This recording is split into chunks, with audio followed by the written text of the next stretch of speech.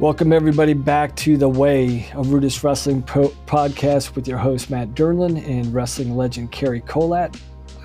After a brief hiatus after wrestling season, when we talked about the book The Switch, Cary and I are jumping in today to talk about a book called Make Your Bed, little things that can change your life and maybe change the world. And this book is by the author, Admiral William McRaven. Originally, this was a speech that was given to the graduating class of the University of Texas in 2014, and it focused on 10 principles that General McRaven learned through his military service with the Navy, of which during his tenure, 37-year tenure of military service, he actually oversaw all the special forces. So the book kind of summarizes the general principles and simple things that he learned that he carried throughout his military career and throughout life. And I think it's going to be a lot of fun. It's a short read. The chapters are fairly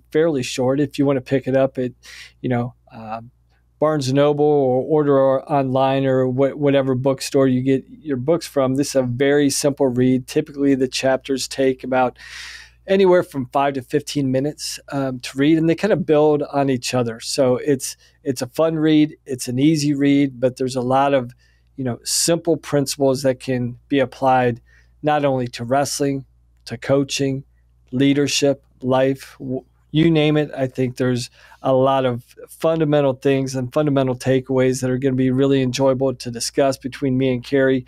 We had a lot of fun jumping into it today. But before we get into that, I did want to touch on one thing. Here at RUDIS, we got some exciting news. Yesterday, we released our officially licensed Rocky apparel, featuring the likes of Rocky Balboa, Apollo Creed, Clubber Lang, Ivan Drago, Mickey Goldmill, all the characters from this franchise that we've drawn inspiration from, as wrestlers and competitors in life. We're proud and excited to launch the Rocky apparel gear. And again, this features a lot of the seminal moments from the Rocky franchise.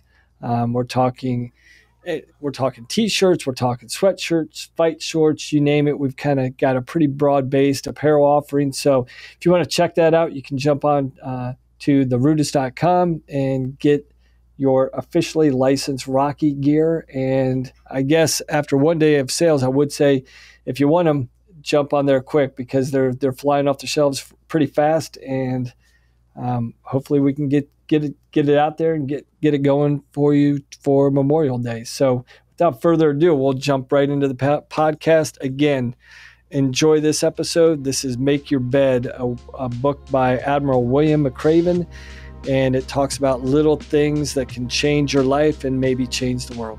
Enjoy. Okay, hey Cary, how's it going?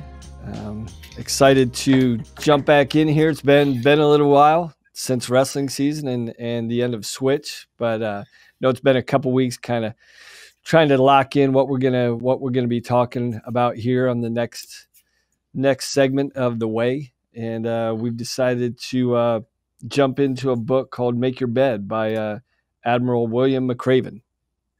Yeah. Quick little book, not too difficult of a read, Matt. I like these kind of books. They're it's not too many pages, and it gets right to the hard things in terms of helping you run a program or be successful in whatever it is you happen to be doing. And for this guy, I think he said his career was 37 years in the Navy is what he was in, and I think 37, and I think he said he spent over 30 years leading Navy SEALs, and at one point was in charge of JSOC in terms of the special operations that happened, and was leading and commander of that at a point. And obviously, I think probably some people, if you go on YouTube, you obviously see him pop up quite a bit in his commencement speech at was it Texas, Austin, Texas? I forget, Texas Tech. Yeah. So the genesis of the book actually arose in 2014. General McRaven was a graduate of the University of Texas, and so they asked him to come in and give a commencement speech. So the speech went viral after he did it. He basically summarized his entire military career and everything that he learned in 10 simple points. And it got so much traction that they actually turned the commencement speech into a book. And it's a nice, simple read. And, a lot of the points, a lot of it, for me, it's the simplicity of things that are so meaningful. Sometimes I think a lot of times when we're looking for answers, or we're looking to grow as coaches or leaders or whatever we're doing, we think that there's some secret, right? And the beauty of this book is, like, it's the simplest things that are the most meaningful, that can actually really grow and lead people in different ways. And so it's not really a magic formula or a magic solution. It's just basic things that applied day after day, help build out greatness over a long period of time.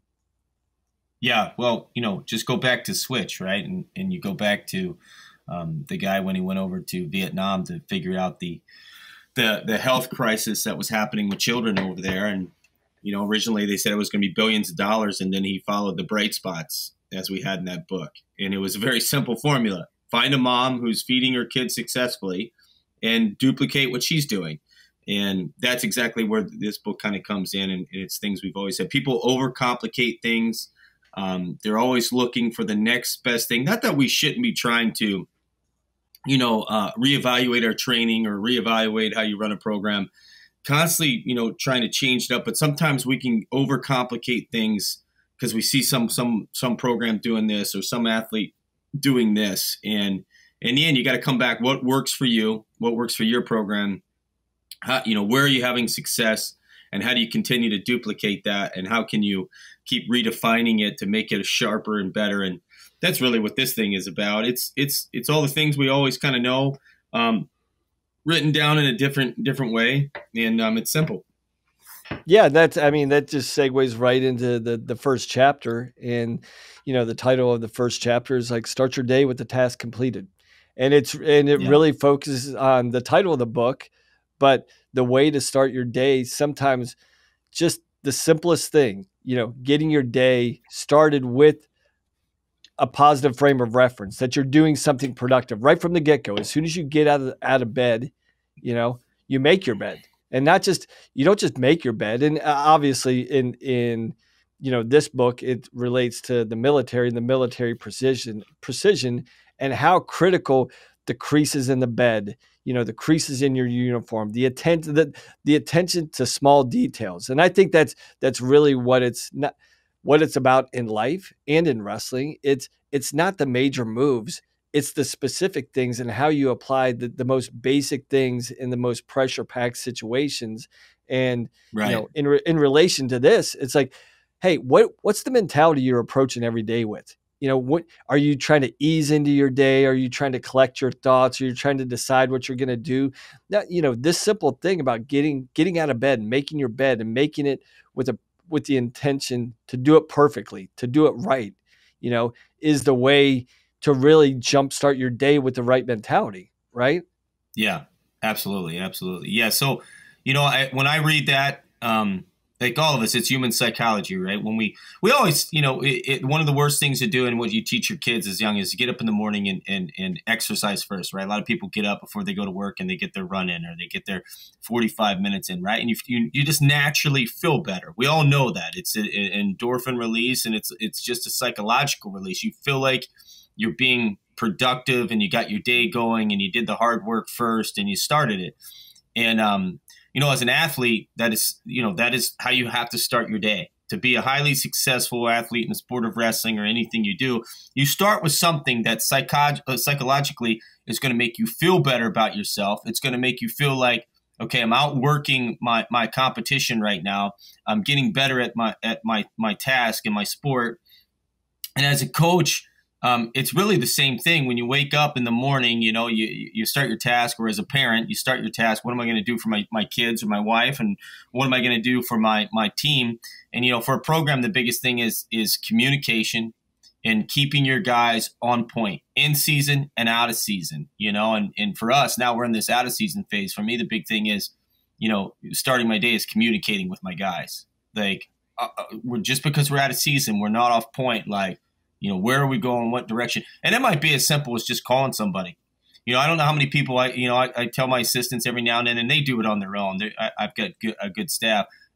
But make sure you're picking up the phone and just talking to a guy, even outside of wrestling, because in the end, you're always trying to, build trust with an athlete. And if you focus everything when they're at the college program on their academics and wrestling and nothing on their personal life, then they don't feel like there's an attachment, and that is a simple task. It's not hard. And it's easy to pick up a phone, and these kids nowadays always have a cell phone on them. And even if I'm a high school coach or something, it's still the same thing to pick up a guy and say, hey, just what are you doing? What's going on? It is one of those things you can check the boxes to help keep your guys going and your program going in the right direction.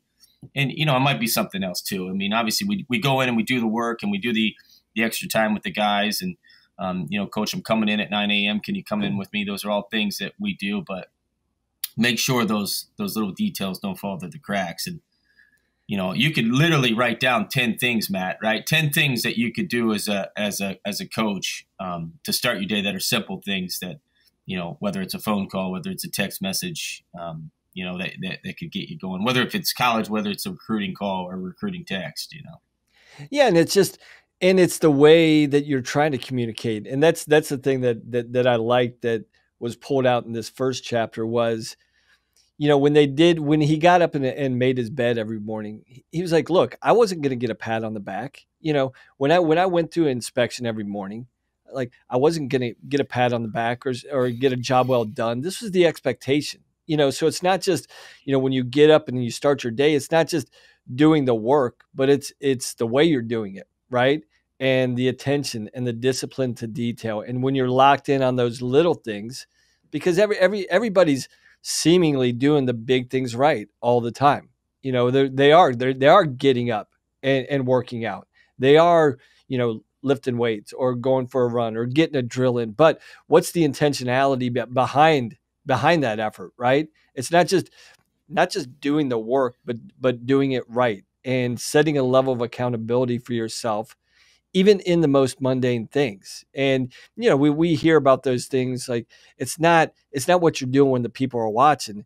It's what you're doing and how you're doing it when nobody's around that's really going to set the standard for yourself and set the standard for your program or your team or your kids' daily life.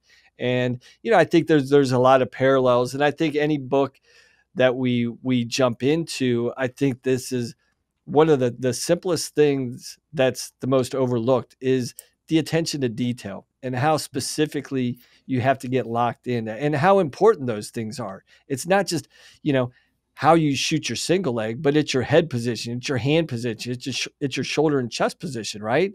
That a lot of times, if given their own devices, guys will cut corners here and there, and they won't, attend to the precise detail that it's going to take when it really matters most, right? And I think that's the beauty in this simple preparation is conditioning yourself over an extended period of time to doing the most basic things better than everybody else. And when you can condition yourself on the little things, all of a sudden, the big ticket items, they seemingly fall into place most of the time. Yeah. Well, the chapters are small. The book, again, is Make Your Bed. The chapters are small. And so what you'll probably get out of each one, they say there might be one sentence that stands out to you, right? And that's the key point. And you just said it when you went back, which is something I think parents are dealing with. I know teachers are dealing with, coaches and college coaches are dealing with. But you said, you make your bed. It's what's expected, right? The big thing you get in college, and I get it, the financial part of wrestling in college for everybody, not everybody gets a scholarship. It's just, look, they just did a thing the other day where wrestling is the hardest sport to get a scholarship in based on the number of programs and amount of money we have for athletic dollars. And, you get this one from people all the time. Well, what if he starts? Well, that's what you're expected to do, right? You're supposed to start. That's what you came to do. That's not an achievement. That's what's expected of you. And if you're a parent out there, as your kids get older, I have 2 teenage daughters, and we'll get in our spat sometimes. And one of the things they'll come back and goes, well, I get A's. That's what you're expected to do. Not that I'm not appreciating that you're doing well in school, but you can't throw an A in my face when you do something that's not smart and you get in a little trouble over it. And then you want to throw that. You don't do it. It's an expectation, right? And that's where you want to be. And you have to be self-driven to realize that. And, we all know it. And I hate hearing it. Every generation says this generation's worse than the last generation. Look, there's definitely different changes now. The one thing I tell people is, as coaches and parents now and everything, nobody had to deal with the internet. Like, the internet has changed. It's definitely played a part in how people think, how they communicate, what is cool, what is not cool, how outspoken they are. It's definitely changed. And so you have to adjust with it. Not that you're letting your morals and your ethics go. You have to adjust, right? We're just in a different time period than any generation's been with the amount of information that's out there. But I like that, because that goes back to the root of really successful coaches, really successful athletes. There are certain things that you don't expect to get patted on the back for. And you don't get patted on the back for starting. You get patted on the back when you're out there, and the way you compete and the way you train and all that motivates your teammates. That's when you start getting patted on the back, and that's just the way it is. But yeah, you don't get scholarship dollars for starting. That doesn't happen. No, and I'm just I'll piggyback on that. And I mean, I used to hear that all the time. I would have guys come into my office, they would talk about scholarship or this and that, whatever the, the conversation was. But a lot of it, when they were looking for an ask or looking for a compliment, they would always state those obvious things. Well, coach, I work so hard. I live the right lifestyle. I'm making all the right choices. And I'm like, that's the expectation of everybody on this team. I appreciate what you're doing, and I appreciate your level of buy-in, but that's the expectation of everybody in this program. And so what are you going to do, since everybody is doing this same thing? What are you going to do really to differentiate yourself? Because really everybody is working hard. Everybody is living the right lifestyle for the most part. And I think, to your point about the internet, what it actually does, I think, in my mind, when you're leading, as a coach or in business, is it forces you to be more accountable about the message you're sending, because there's so much information out there for kids to sift through, good and bad, right? But good in the good way, they're much more informed, about technique, training principles, recovery principles, different weight management techniques, this and that. So it almost, in one sense, as a coach and as a leader, it forces you to really be dialed in to the message you're sending and how you're sending it. But also, there's a lot of distractions out there. And I think that's, there's always distractions in life, but even more so in this day and age of technology and social media, there's so many things, that can detract you and distract you from the overall objective. So I think as a coach, it's your job to, okay, hey, I can't eliminate those things. I can't tell you not to do these things, but, be dialed in and be disciplined about what's actually beneficial for you. Is what you're reading on social media, is what you're posting, are those little things really going to be beneficial to the end game that you're trying to achieve? And if it's not, if it's a distraction or a detractor, or if it takes away from your primary focus, that's one of those things that you have to remind your guys that as a coach. I'm like, hey, is this really beneficial? Is this really doing something meaningful for you to help you reach the goal that you're trying to achieve individually and collectively as a team? So I think it actually, we even as coaches, the amount of information that's out there, we can let it distract us, right? Or we can build in an excuse for certain things about the distractions that kids have and say, well, it's the internet or it's the social media, and this is why I'm not able to connect with my guys. I'm like, no, that's your job to dial your purpose in even more, when you're teaching these guys. I always like that phrase. I mean, I'm sure you heard it in this goes back to the root of success. Like, keep it simple, stupid. I mean, did you ever hear that growing up? Right. And that really is. And that's, you can just get lost in this wave of information and all these different training methods. And this guy's doing this, but you can't go wrong. You remember the old rules, and I'm back to putting this in with my guys, especially where you walk in the wrestling room, and the first thing you have to do is 50 squats, 50 sit-ups, 50 pull-ups, and 50 push-ups. Right? You can't go wrong with having that routine where that's what you do. That's just the rule of the practice room. And when you walk in and you do that, and after 365 days, the old drips in the bucket saying, and that there's going to be gains. And that's a very simple, very simple task that somebody can do with a complex kind of calisthenic program there. And, your team's going to be stronger because there's going to be a lot of gains. And they get to the point where they're conditioned that they can bang that stuff out. And those 50 extra pull-ups over the course of the season is going to be a tremendous difference when you're on a leg and pulling it in. And it didn't take all this fancy stuff. And that's what he gets back to. Make your bed. Start your day with the task. That's how you start something. When you walk into the wrestling room, this is how we start. Then after you complete that, then you can go. My guys love to play games, man. They got these balls, and they're always playing these silly games they make up, but they love it. And it's good for them, but that's one thing they have to do, and then they can play the game. And then eventually, I'll walk in and we start the warm up and practice gets going. But those are simple things. So I always go back to that saying I always heard when I was young, keep it simple, stupid, and that's really why Navy SEALs are successful. That's why this guy probably had a career of 37 years, which is impressive. And things were simple in terms of being task oriented and staying on point. Yeah. And I mean, for a guy with 37 years in the military, he actually ran, Admiral McRaven actually ran all of the special forces, right? He wasn't just in charge of just the SEALs. He was in charge of all the special forces for the military.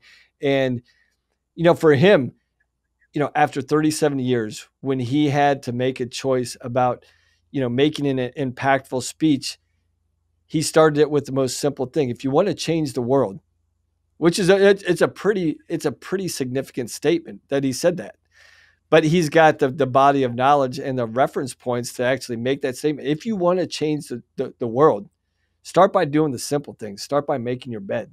And, again, I think that's one of the simplest things that we have to remind ourselves as leaders and coaches and parents, or, whatever our vocation is like, pay attention to the small things, and they'll never steer you wrong. If you're dialed into the small things and taking care of the small details, normally the big things take care of themselves. Right. Well, just, kind of finish up here. That's what I say. If you're a coach listening to this, any program, it doesn't matter, Little League through high school or college. I mean, make a list of, 10 things that are priority to you as your program. Simple things that that you can implement and you can stay on point with, and make sure they're always in front of your guys. They're always communicated to your guys, and that they can follow along easily with. Like I said, whether it's just walking to the room and they have calisthenic program that they do, whether it's something they do after practice, to something they do after every single dual meet. After a dual meet, finding that extra conditioning where it's another 6 minutes. That way we're finding conditioning in a competition. I think a lot of people forget that you're always training.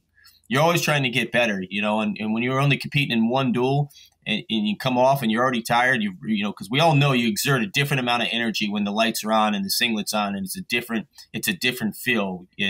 And then that's when you're at your weakest point, and another 6 to 8 minutes of how much stronger can I get? And then sit down and cheer on your teammates and sit in the chairs and help get the victory through that duel.